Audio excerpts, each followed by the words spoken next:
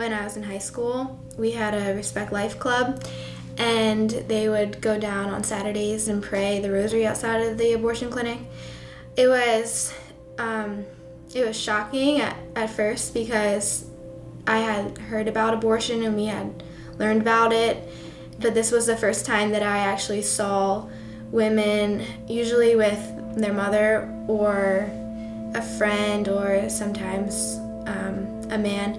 Something that changed from high school to college was that I started to feel like I was the same age as the women going in. So it was really helpful to be outside of the abortion clinic when somebody who was really familiar with sidewalk counseling was there, because you could see how they did it and how they would be so loving and kind towards the women going in.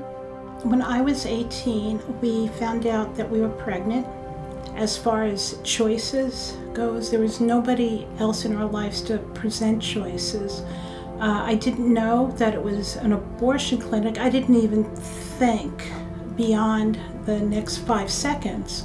As soon as she said I was pregnant, I said, "I'm scared, I don't know what to do."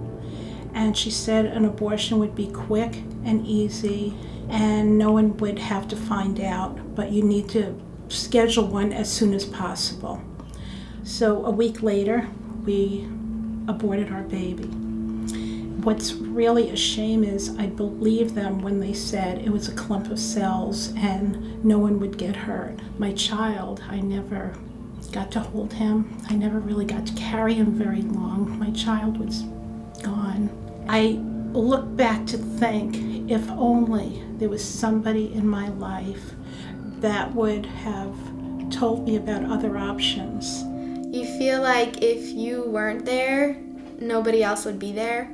And knowing that you could be there for somebody and they could see you there and they could know that somebody is there for them is something that encouraged me to keep coming back. Well, I was in deep denial.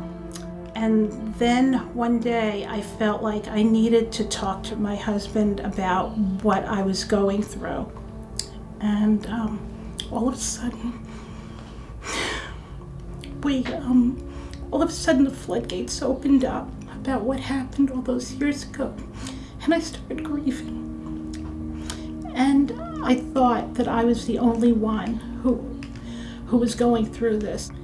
There's no mom out there that's lost a child that doesn't have that child deep in their heart. It seems like a lot of the women that are going in feel very alone and unsupported, so having someone there could be a beacon of hope for them.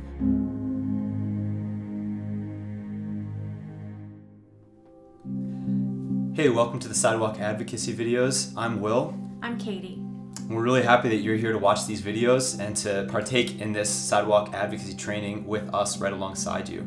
We know from experience that it can be daunting and intimidating to step out and become a sidewalk advocate. And these videos will provide you with first-hand testimonies of people who have experienced abortion and can tell you about what women might be experiencing as they're walking into an abortion center. And then we're going to get really practical and give you some of the do's and don'ts of sidewalk advocacy so that you can feel comfortable when you take your first step outside of a center. These videos are going to teach you how to encounter a person and to encounter them in a loving way, not just in a mechanical way. Being a prayerful presence outside of an abortion facility is not only essential, but it's effective. And not only affects the world outside of us, but I found that it affected me in a way that I think is changing the culture. If you've already been experienced as a sidewalk advocate, we hope that this video series will provide you with some more information and some more helpful tips for your time outside abortion centers. And if you're new to sidewalk advocacy altogether, we hope this will be a helpful crash course for you that will get you confident and comfortable outside of an abortion center.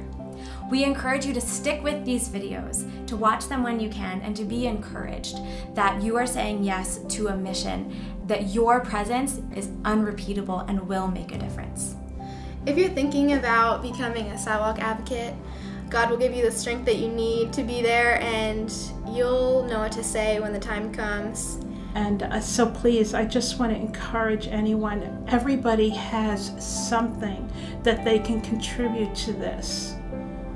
We need to be the angels.